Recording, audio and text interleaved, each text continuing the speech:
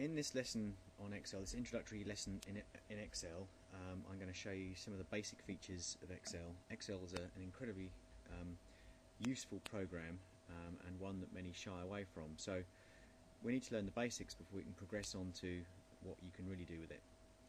Excel is made up of cells, and cells are arranged in rows and columns. So this is a row, and if you click on the number, you can see that you can select an entire row, and if you select on a column, you can select an entire column. Now all cells, and each one of these is a cell, each cell is given a cell address, a grid reference. So if I click in a cell, you can see here that's the cell address B3. So it's the XY Cartesian coordinates. The letter is the first value and the number is the second value, the X and Y value. So every time I click in a different address cell, the address changes, as you can see here. This next area here is the formula bar, and it's within this area here that you can actually enter data. So if I wanted to put some data into cell A2, I simply click in here and type in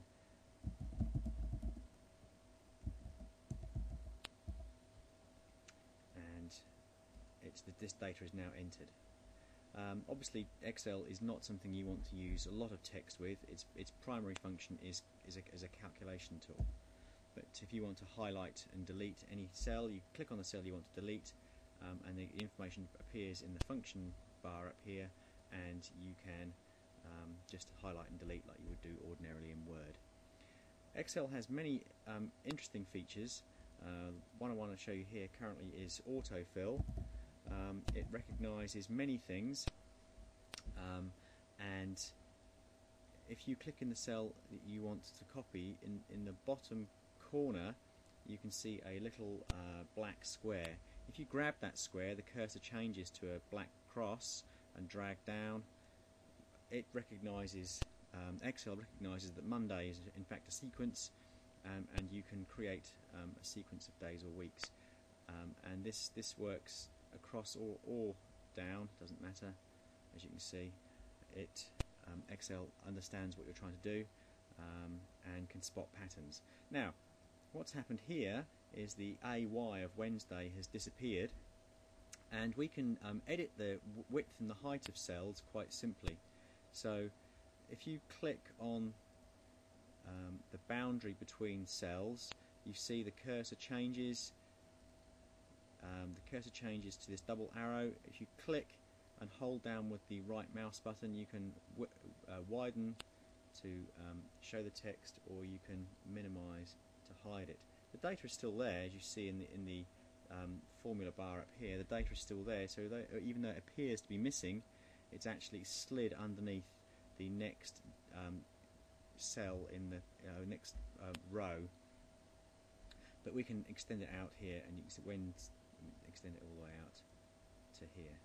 But we are going to delete this lot here, so I'm just simply highlighting the cells I want to delete and press the delete button.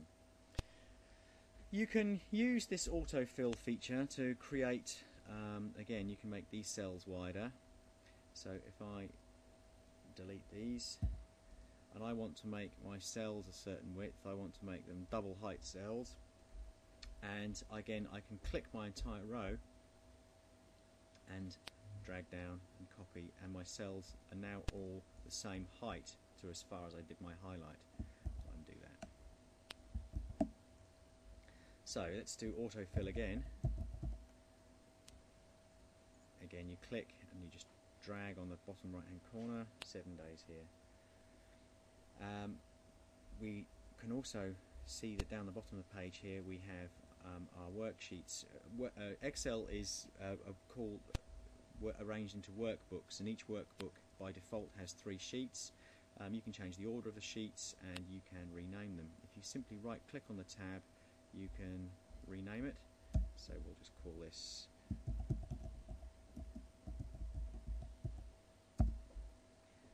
and you can move them around, but all the information here we want currently is on this page. Now The most useful tool, the simplest tool that most students want to use Excel for, is to create graphs. So we've created a column here of days of the week, of one particular week, and now we can enter some data. And Excel is very good at spotting patterns. So all I need to give it is 2 cells worth of data, and I can highlight both those cells, and again use the autofill, which means I just need to grab that bottom right hand corner and drag down, and Excel understands the pattern, and as you can see it's now auto-filled that for me, which is great for filling out times tables, etc. We can now make a graph of this data, and I'm going to show you next how you do that. And what you need to do is you need to highlight the data that you wish Excel to convert into a graph for you, and then on the toolbar up here you can see this icon here. Just make sure this is all highlighted. This icon here is the chart wizard, and if you click on the chart wizard, this screen appears, and it's a 4-step process. You can choose the appropriate kind of graph that you wish to make, and a lot of these are inappropriate for the kind of for the kind of graphs that students are trying to make, and indeed you can talk about that. We're going to make a column graph today, and there are various options within here. You can make a 3D column graph or a cumulative graph or whatever, but we'll just make an ordinary column, and you can experiment with this as you go. This button down here enables you, just have a look down here, this button here enables you to press and hold and see a sample. So if you want to see what a 3D view would look like, you can do that. But we'll just carry on with this option here. Click next, and here's our graph. It's all made, looking really good. We can give it a title, so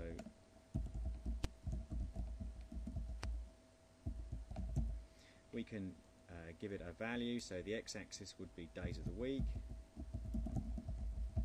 and the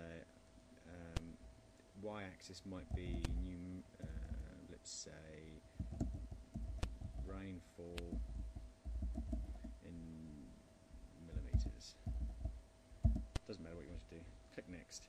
Right, now the most important piece of information here is you can see you've got 2 options. You can either embed your chart into the current worksheet, or what I like to do is actually put it into a new sheet altogether and give it a name, and this is the name that will appear in the tab.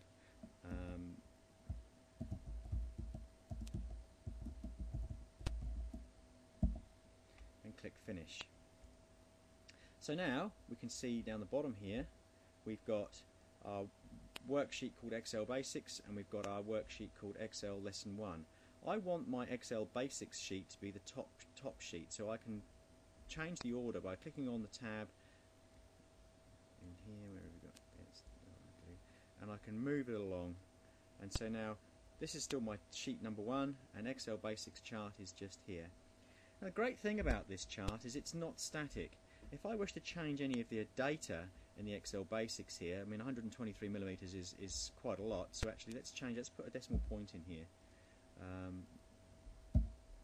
But here, let's change this to 0. We had no rain today, and so as you can see, I've changed these. Let's change this to 5.67 mils, and we'll make this less than a mil, and we'll make this point. So as you can see, I've gone through and I've edited all my data here, and instantly you can see by clicking on the chart the graph has changed as well. What happens is Excel maintains a link between these sheets, and you can exploit that to do some quite complex calculating in the future. But for the moment, really, that is the basics of entering data into Excel and being able to create a simple graph from it. So the next lesson we'll do some more interesting stuff. But Excel is a very powerful tool, and one that I would urge you all to spend some time getting to know.